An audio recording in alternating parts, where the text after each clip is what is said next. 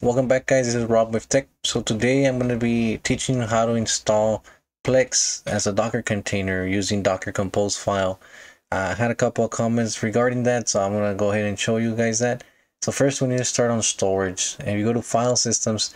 If you don't have anything here, it's because if it's probably a new install, but you first need to create a file system. To create one, you're going to click the plus sign right here, create and mount. I usually do ext4 because of the compatibility between Windows and Macs. After here, you can just do the select down. Right now, I'm not getting any devices because I don't have any, but in your case, you're going to see a pop-up. You're going to do the save, and then this screen is going to flash. Once you're here, you make sure you apply the changes on top. You're going to click the mount.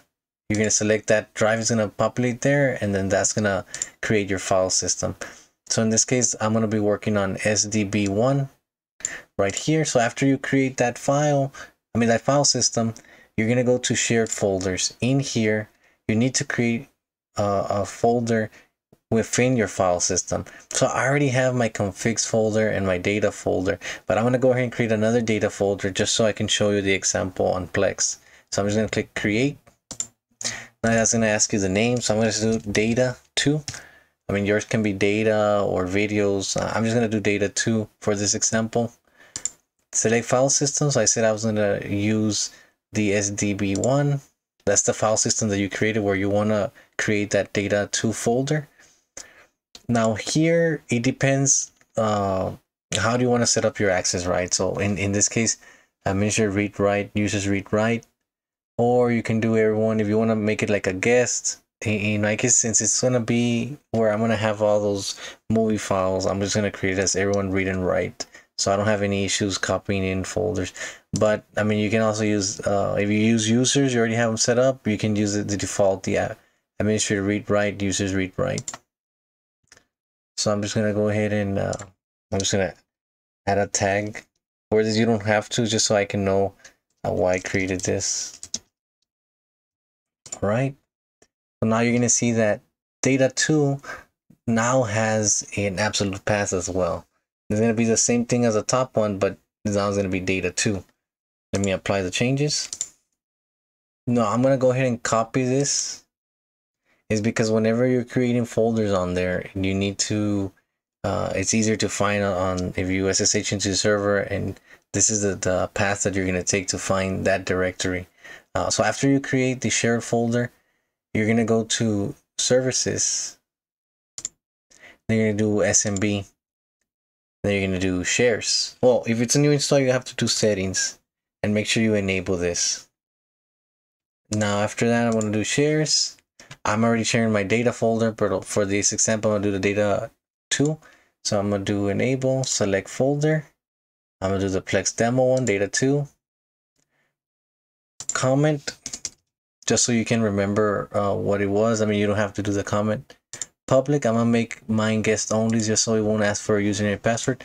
You can use no, and that's gonna ask you for a username and password. This goes back to the settings that we did on the permissions for the files.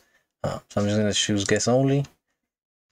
Now here, recycling bin, that's in case that you have some sensitive files that you don't, if they delete them, you want to make sure you can recover, you can enable this option.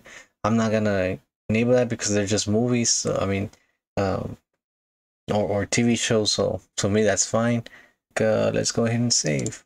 All right, so now we're looking, we have a data 2 folder. I'm gonna go ahead and apply. What we just did with the SMB and this service is that we created a shared network folder. So in order for you to access your network share, so this is the IP of my OMV-Extras folder, server. In order to access the shared folder, you need to go to the IP address of your OMV server. So in this case on mine, right, is going to be this 10.0.0.180. And to do that, you're just going to do /, open up a file explorer, go ahead and click here on the title, do // and then do the IP address of the OMV server, and that's gonna load in your share. So right now I already have my data set up, and I just newly created data 2. We're gonna open up data 2. If we go back into the browser, you're gonna see that if we're looking at Docker Hub, and to install Plex, I'm gonna use this one, Linux server /Plex, and you go down and you're gonna see the Docker Compose. It already has the file for you. In this case, they're gonna be using TV and movies. So what we're gonna do is that on that shared folder that we created, we're just gonna go ahead and create a new folder. We're gonna call it the same way as they have it there. So I'm gonna do TV, and then I'll do a new folder. I'm gonna do movies. All right, so we have that done. Now for the config, I mean, if I'm gonna go ahead and throw it on a different folder that I have for my configs. But if you wanna add the config here, you can just go ahead and create the folder here. But in my case, I have a dedicated directory just for config, so I'll show you what I mean.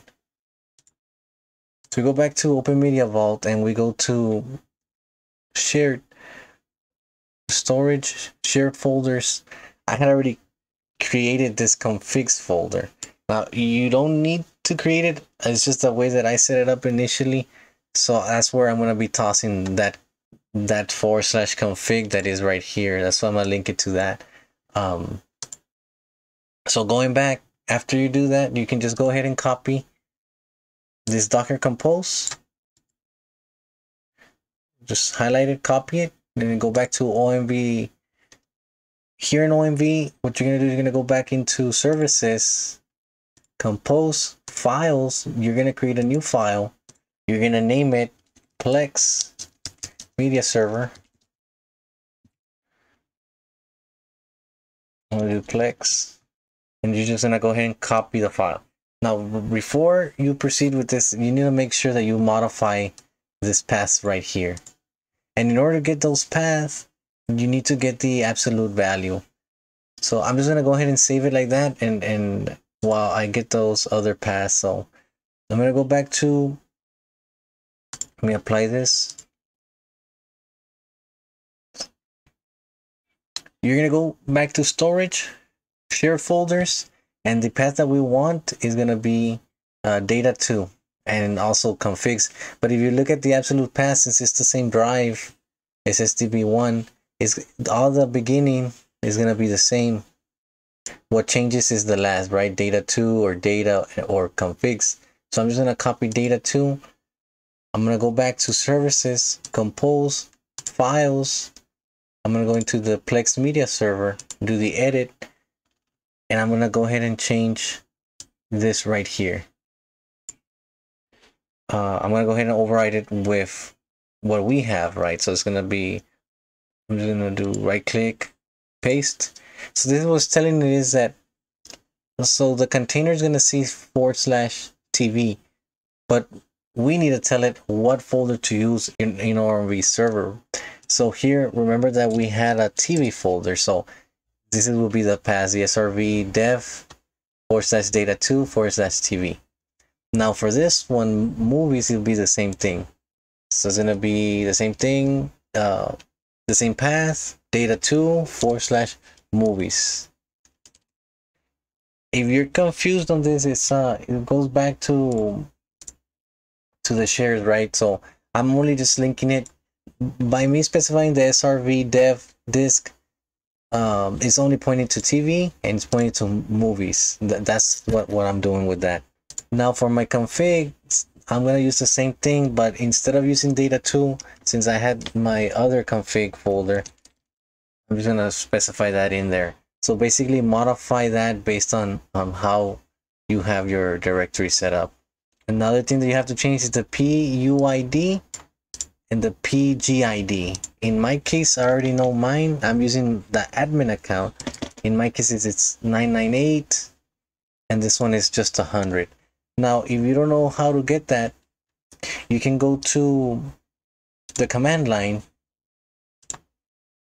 We'll just go ahead and SSH, and then you're gonna do root at the IP address to your server, password. Now you're gonna do ID and then the username that you have. Like in my case, I'm gonna use admin. You see how it gives you the UID and it gives you the GID. Now, if you have another one, let's say ID root, that'll give you the same thing, right? UID and GID. So this will be based on whatever user that you have created for this. It would probably be a good idea to run Plex under a different username and not like the admin account. So let's go ahead and create a user account just so we can run Plex. I mean, it's not required. You can just run it under the admin account, but I think it's a lot safer. You have a dedicated username for that. So let's go ahead and do that. So let me save this file again. We're going to go to, and then we're going to do users, and then we're going to go ahead and click create name. I'm just going to do an app user password, create a specific password. Now for groups, I remember on the forums there's a Docker group, and then you can add it to users. And this would just help accessing like file shares. There you go. So users and Docker.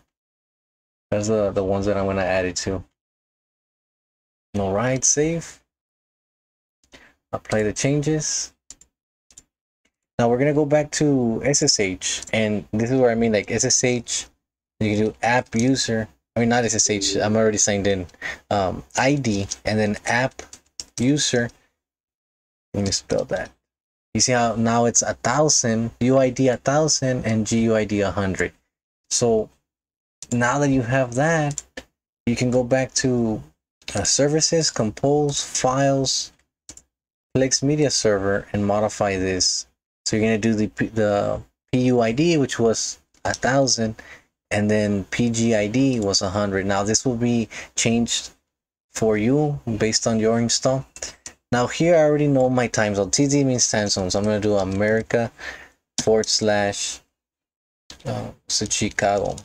Now every time you find like an optional tag, it's not necessary, right? You can remove it. So before we do that, you can look at what that is. You go back to the container here, parameters, so you can see Plex claim. So it's like it'll tell you what it is, right? But in my case, I'm not gonna be using that token, so I'm just gonna go ahead and remove it. Now it's important not to modify the syntax. All the spacing, you cannot indent. Everything has to be aligned the way that you see it, because if you mess with all that, it will give you syntax errors. In this case, it already looks correct. I'm gonna do save. I'm gonna apply the changes, and then we should be ready to start our Plex container. So I'm just gonna go ahead and do a check. What the check does is like it'll check all the syntax, make sure everything is good. If it gives you an error, it's because something messed up on here. So that's a good way to find out. So I'm just gonna do the up, since I'm just gonna do all the download. All right, so now we have Plex media server running. To access Plex media server, you're gonna go to the IP address again of the OMV. You're gonna do port 32400/web. Let me sign in. So we're just gonna do got it, and then exit out of this.